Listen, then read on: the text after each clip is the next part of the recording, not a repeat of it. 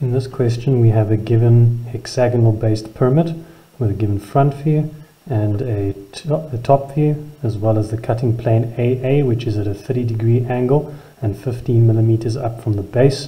I've got a hexagon with sides of 40 millimeters and with a height of 80 for the question if you want to redraw it. And then I'm going to go and complete a sectional top view as well as a sectional right view on this side, as I'm drawing in first angle orthographic. And as normal, we're going to go and start by numbering our drawing in the view where we can see the true shape of what we're working with, which of course is our top view here. I'm going to use numbers for the base points, and I'm going to label the apex or the center point of the pyramid as B. And then I've got to transfer that numbering from my top view into my front view. So if I just follow my points, that of course is going to be 4. If you're looking from your front view from this direction, then you'll see 5 first and then 3. So this must be labeled as 5, 3. Here you're going to see 6 first and then 2. So you must label this as 6, 2. And then of course following that up is just 1. And then B, of course, the apex, the top point of my pyramid, which I will go and label up there. Okay, now I have to go and follow each of my cutting points that I have here straight down into my top view. That should be quite nice and easy to do. So I'm just going to go and take each cutting point. Okay, the cutting point of course is formed wherever your cutting line, my line AA over here, cuts into or hits into a line of my solid shape. So I've got a cutting point there, there, there, and there. So I'm going to take each of those cutting points and I'm going to project them straight down into my top view.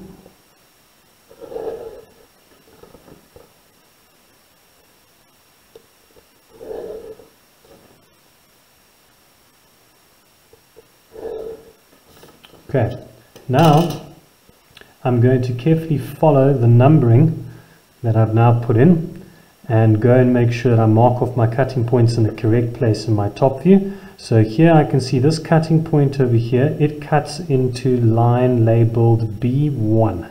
So now I have to follow down until I can see that it hits the same line in the top view, which of course is there, since that is labeled B1. Okay, I can mark that as my first cutting point. The next one cuts on line B6 and line B2. Okay, it actually has 2 lines that it cuts into over there, not just one. It cuts line B6 and B2. So if I follow that point down, it hits into line B2 over there. There's B2. And then it hits into line B6 over here. There's B6. The next one, that cutting point over there cuts into line B5 and line B3. So if I bring that down, it hits into B3 over there and it hits into B5 over there. And the last one hits into line B4. So if I bring that down, there's B4. Okay, so I can mark that point on B4. The last thing I have to do there now is go and join up each of those points. And I can do them in order. So I'm going to join the one that goes from B1 onto B2, and then from B2 onto B3, from B3 to B4, from B4 to B5, from the one on B5 to B6,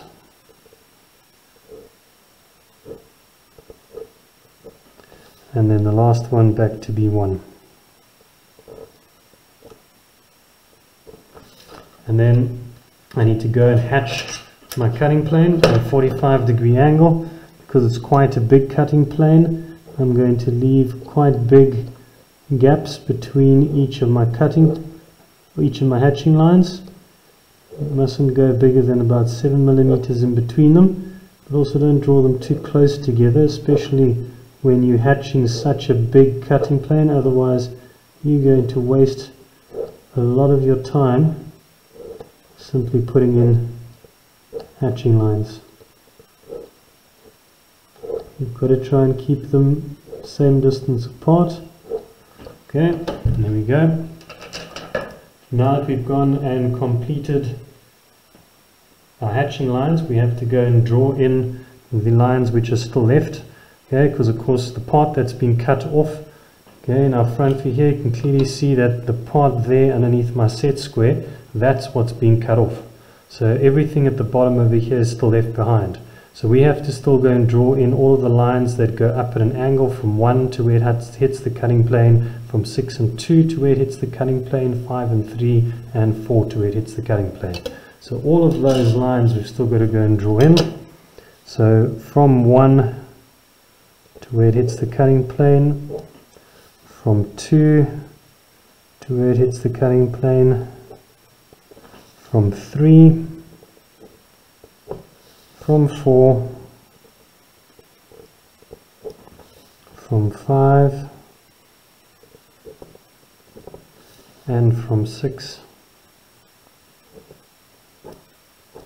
Okay, now we have a complete sectional top view. Okay, now moving on to our sectional right view. Okay, because we're looking from the right and in first angle orthographic projection, our right view is going to be projected onto the left hand side over here. So we are going to have to go and take each of our points and we're going to project them across into our left view. And of course, whenever we do a cutting in solid geometry, it's always easiest to start by drawing our left view or right view as if it wasn't cut. So I'm going to start off by going and projecting all of that up into my right view, and I'm going to draw my right view out without cutting it first, and then I'm going to label it and then I'll cut it. So I know that those points are going to have to be joined, one of these ones. Okay, it's quite a simple right view. Now I need to make sure I put my labels in, okay, which I'm going to do lightly. So I'm going to have a look following from my top view. If I'm looking from the right, I'm going to see point 3 first there and then point 2. So that will be 3,2 over there. Be sure that you follow your lines carefully when you're bringing them across and up to make sure that you label correctly. If you mess up your labeling, the whole thing goes wrong. Then over here, that's 4 and 1. So I'm going to see 4 first and then 1. So if I bring that across and up, that point there will be 4,1. And then here I'm going to see 5 first and then 6. So across and up here, that corner there is 5,6. And then of course my apex is of course there, point B. Okay, now I've got to do the same thing I did for my sectional top view. I'm going to take each of the cutting points that I have in my front view and I'm going to project them across into my right view.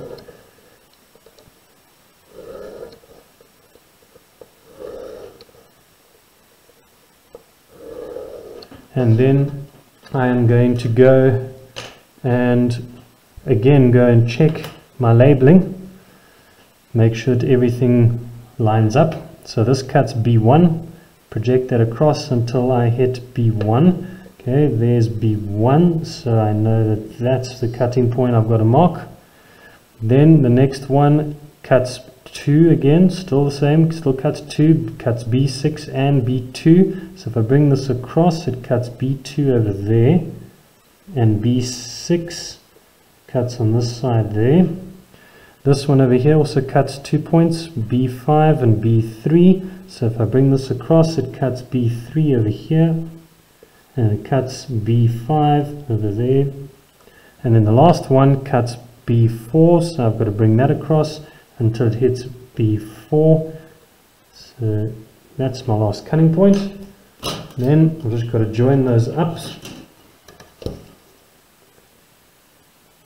with the dark lines, because I know that of course I'm going to see my whole cutting plane in that view.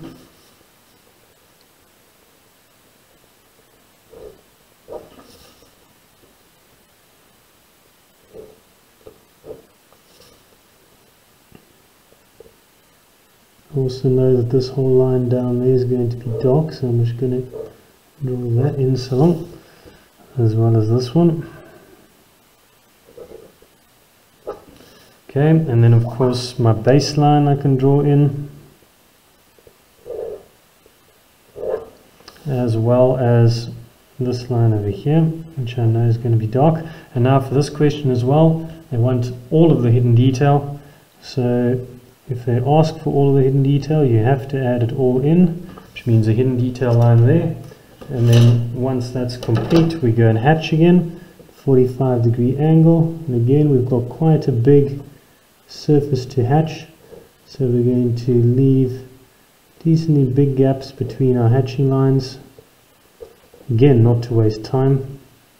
When you're doing these drawings, you want to do things correctly, but you also don't want to waste time with things that are going to make it that you don't get to other questions that you need to do and inevitably lose your marks. Okay, so now we've got our full sectional right view and a full sectional top view.